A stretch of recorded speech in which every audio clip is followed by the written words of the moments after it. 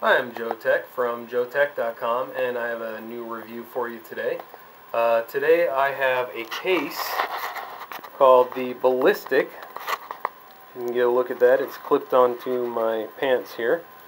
I'll pull it off so you can get a better look. Instinctively I went to grab it in case it dropped, but who really cares if it drops, right? Now of course it clicked a link on a web page. Let's go back here. So you can see the iPhone still works just fine. What this is, and I probably don't want to drop it so much in the harder shell. This hard shell is really just the clip-on shell for my belt. So we'll take that off. Let me take that off real quick and show you how this works. If I can stop clicking links for a second here.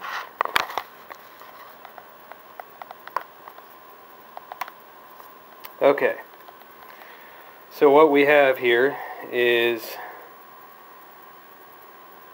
we have a softer silicone shell outside of a harder shell,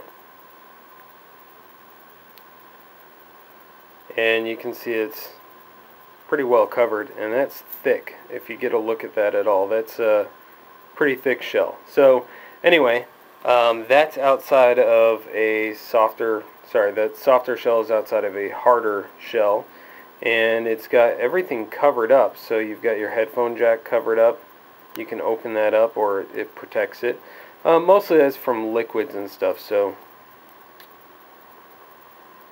even the bottom here, pretty well covered. And I did a couple of videos already where videos shot with the iPhone itself of it dropping. But I'll just show you. Here's a good example.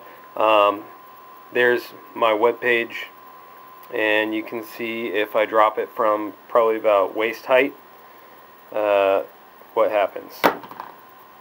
So knock that sticker clear out of the way, but anyway, let's turn it right side up. There's the iPhone still working. Now if I drop it from my height, I'll just give you a good view of what that'll look like. Hopefully you can see here. That's about the height of my head. And there it is.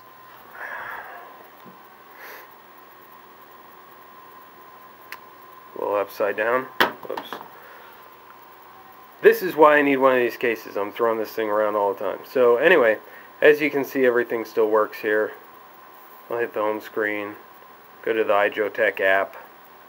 Everything's still working. So that's pretty much it. I'll get the full review. You'll see it on joetech.com with better photos, and you'll see a little bit better quality video from the drop videos.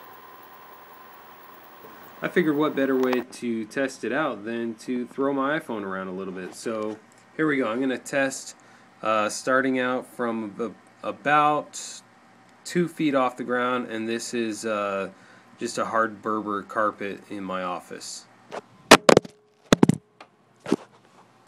Okay, still shooting video, nothing wrong with the screen, so that's a good test. Let's see what happens if I go from, what the hell, I'm 5'10", so I'm going to go from about my height, and I'll just drop it from here.